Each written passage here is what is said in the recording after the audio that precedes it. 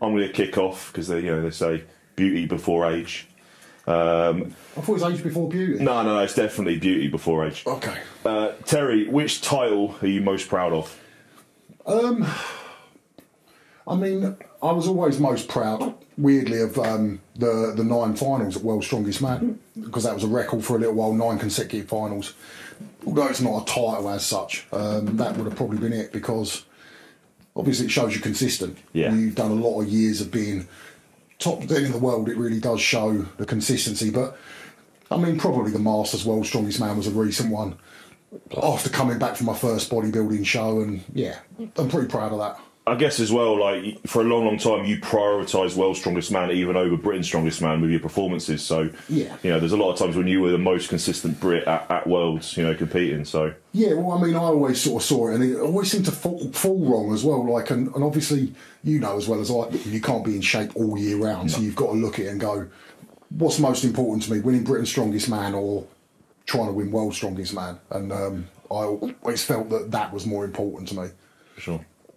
So what about yourself, Bish? What are you most proud of? Oh, definitely for me, it'll be Britain's in 2020. That was a kind of big moment for me. I've been in the sport for like 10 years at that point, so it's not like it happened overnight. But getting that victory at Brits, any time you put your name on a title was is huge for me. And at the back of that as well, the same year I got 6th at Worlds. Which was huge for me, especially because it was a difficult year with COVID and everything. So, yeah, probably the British title is one it can be never taken away from you. It's always on the trophy. So I'm very proud of that. Well, that's what they say, isn't it? Once a president, always a president. Yeah. Once you've won, I mean, people still even now call me Britain's Strongest Man. Yeah. I won it 15, 16 years ago. If you won a sword, that was pretty cool, right? It was a pretty cool sword. Yeah, it was a pretty cool sword. But yeah, I mean, it's kind of, once you've won that title, you will always be that, almost, in my opinion. Okay, so in all the years you've competed, what's been the most impressive performance you've seen by an athlete? That's a tough one. It's probably not what most people would expect. I think, for me, the 2 most impressive, I'd have to say 3, have been like Marius, Big Z, and Brian Shaw. All 3 of them, when they're on form, are just unbelievable to watch. But in recent years, I mean, I remember watching Novikov a couple of times, and there was one show that I was refereeing at, and I was watching him, and I was just like, oh my God, like, this guy is just unbelievable. He was just winning events, wasn't even out of breath. It was one of the most impressive performances, but I'd say, as a single event, probably my favourite performance I've ever sort of experienced, been there, was watching Big Z on the log. Yeah. 2011 World's Strongest Man. That was insane. Because there was a big chat about, like, I think it was Poundstone was saying, I could do 12 and all this, and he went out and did, I think, about 8 or 9 reps, or it might even have been 7. Yeah. And then Big Z goes out there and just absolutely smashes it, and like walks back and Big Z, you know what he's like, he's quite quiet and everything. Yeah. He's just like, I could have done more if I'd have needed to, and he could have. It was out of character as well, because like I said, he was usually just focused on the event, but to see him go and like unleash on that was like insane. I mean, unbelievable performance, and that put him back into contention for winning the show. I mean, Brian ended up winning in the end, but it made it so close going into the stones, and made it a really exciting finish where he really sort of put the hammer down and showed everyone just how good he is. Yeah, for sure. As a scholar of the sport, do you follow the training principles or particular aspects of any other athlete in strongman? It's difficult, isn't it? You do build your own program. I'm a massive one for everyone's got an individual program for them. What I do wouldn't work for you. It wouldn't work. What Brian does wouldn't work for me. But I think just the way they approach the sport and how their attention to detail. Yeah, Brian's been a massive influence for I think everyone. Who's gone like and turned professional after that. The way he looks at the events, breaks down everything. His recovery, his nutrition and stuff. So yeah, from a training principle, I don't train like Brian because I'm not Brian. But definitely the way he approaches the sport in general. Yeah, for sure.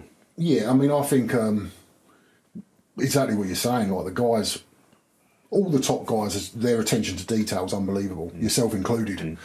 Looking at every little aspect of the sport and breaking everything down to such minute things to get the most that you can out of your performance. And I think, like you said, you know, guys like Brian, I think he was one of the first to really go to those depths, and now everyone's doing it. And I think it's fantastic to see the evolution of the sport.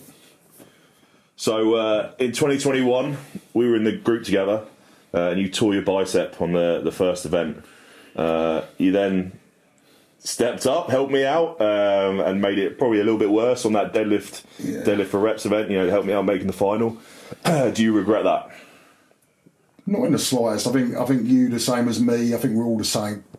You don't ever want to be told by the doctors you can't carry on. Yeah. You know, especially like I'm quite a stubborn man and everything, and obviously, you know, I knew it would sort of potentially could help you. I actually think it didn't make any difference in the end anyway, but potentially it could have helped you, and so that was obviously a good thing. We trained together, all the way right up till Worlds, even though we were in the same group. And I suppose for me, I just was like, I want to get out on my shield. I want this to be my decision. When I pull out, I don't want the doctors to say you've got to pull out now.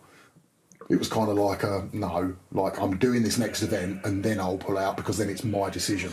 My favourite thing that probably not a lot of people know is we were warming up for the deadlift, and I come up to you and it's really hot out there, and I was like, look mate, I think I'm going to wear, you know, what do you reckon I should do? I don't think I'm going to put these straps on my suit too tight. And you were like, yeah, 100%, that's the right decision, don't put your straps too tight.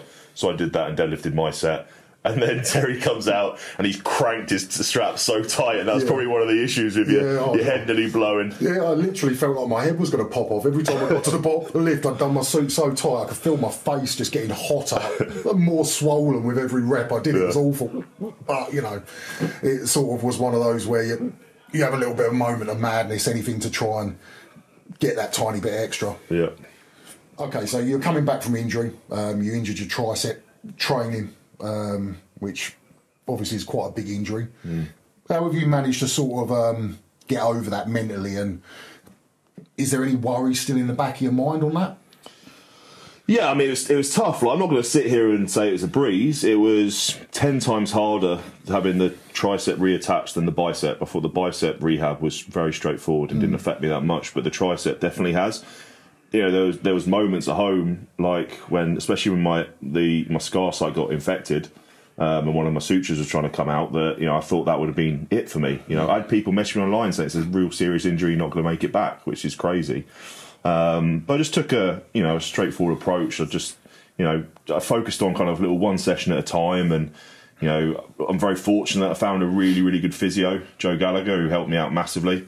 In terms of my physical treatment, helping out with different things, because, you know, my role when I was working in rugby was a rehab specialist, but sometimes you need someone with a different perspective, a fresh set of eyes to look on it, and that's exactly what he did. And yeah, you know, I'm not too worried about it now. Yes, of course, I've still got to do a lot more work. Like my prep work for my pressing is probably as long as my session now, just to get the tricep ready and firing. But, you know, that's the sport. You know, the longer you're in this, the more little injuries you pick up, and the more you got to do rehab and prehab ready before a session. Well, I always sort of talk to people when you see someone who's torn a bicep, and obviously I've done a few, and people come to me and they're like, oh, you know, have you got any advice?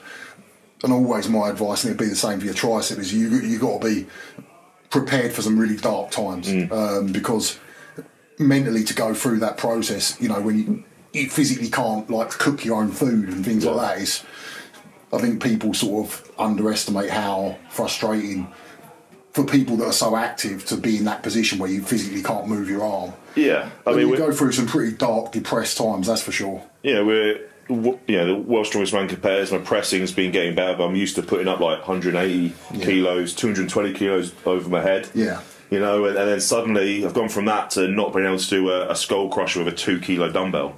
You know, it's like, when your whole identity strength, you know, that's difficult, but, you know, you just got to focus on just one little session at a time, one little lift at a time, and just, you know, trust the process, and you'll get back. Definitely. Here's a tough one for you. I don't actually think it's going to be that tough. Which sport is better, bodybuilding or strongman? Strongman, obviously. It has to be. I like the bodybuilding for where I'm at in my life and the age I am and everything else. So I like the bodybuilding training. It's not quite as aggressive on your body. So that is good. And obviously it's nice to sort of get in a bit better shape and all that sort of, but at the end of the day with strongman, it's like you either lift it or you don't. You're either faster than someone or you're not. There's no judgment. There's no one sitting there going, I think he looks slightly better than him. You know, there's none of that. It's like all of everything's in your hands. So for me, that's what makes strongman so good. You can visually see who's the best out of those two guys, which obviously makes it good. And, you know, there's nothing cooler than lifting, like, crazy heavy weights, especially when you sort of getting into the realms of things that hardly any people have ever done before. You know, it's a great feeling. And that's we're not saying it's like one's harder than the other, because you've got first-hand experience about how hard a prep is, especially mentally for bodybuilding. Two very, very different endeavours, aren't they? So, but I think the mental side of it's the same. Like, and this is sort of, I mean, we spoke a little bit about it in the past, haven't we? But it's like, you have to literally, they're not sports you can play around with. You've got to be 100% committed. Like, your whole life revolves around it.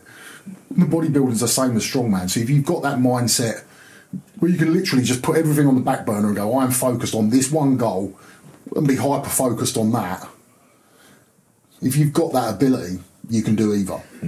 And I think mentally, it's the same challenge. Yeah, sure.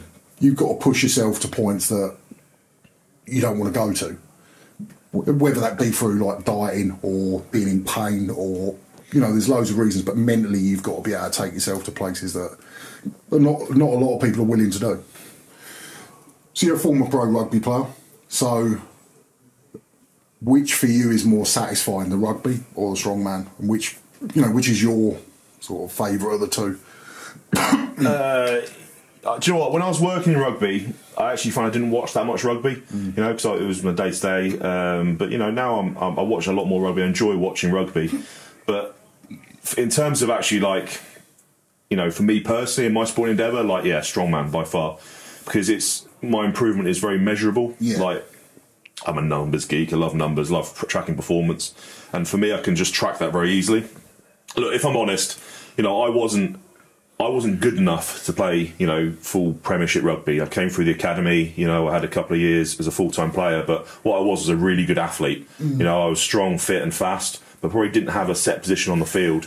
And strongman, you know, it gave me an outlet for me to just use my natural attributes that I had, you know, being strong, you know, being fast, athletic, and not have to worry about the finer details of the team sport, you know. So, and I saw a lot of guys coming through the academies like that. So I'm just happy that I found the sport that embraced me as much as kind of I embraced it. I mean, definitely, it's strongman's a great sport, yeah. Especially like you said, if you're big, fast, athletic, and have the ability to get strong, it's like the perfect sport for you. Yeah, and you'd have to catch a ball. Perfect.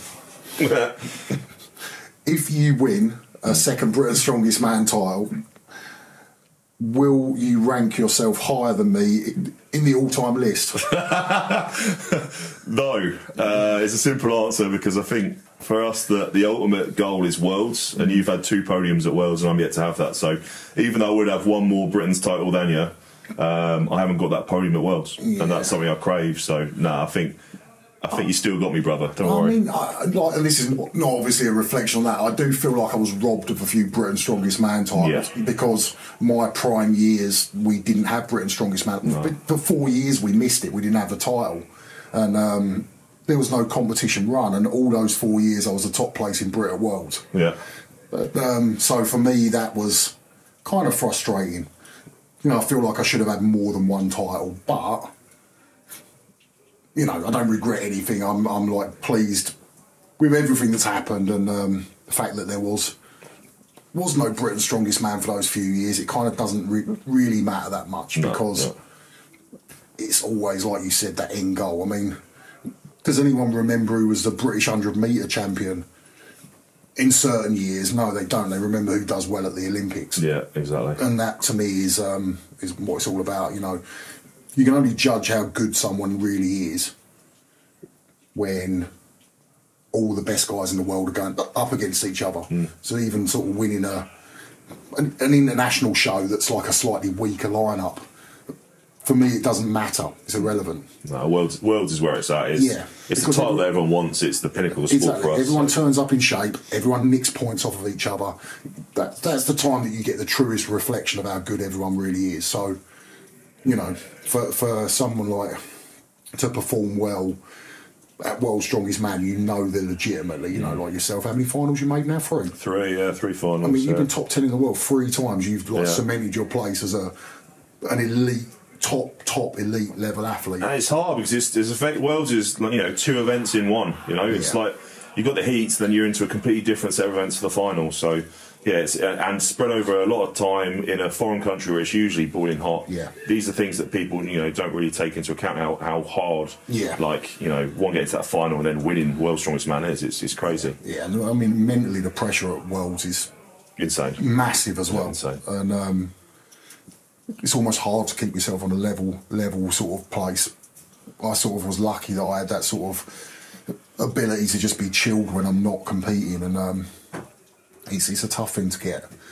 You always find a lot of guys, as good as they can be at Giants Lives and things like that, they go to Worlds and they fall to pieces just because they don't have that ability to just switch off. Like you've got it yourself as well. Yeah. When you're not doing it, you're calm as you like. You sit there, laugh, joke. See some of the other guys pacing up and down, wasting energy, and they fall to pieces. And it's more than just a physical strength thing; it is mental as well. Yeah, for sure. In my opinion. There you go, mate. Cheers. Sorry about the hiccups. That's right. Oh, you got to edit all those hiccups out. I nearly puked one of the times.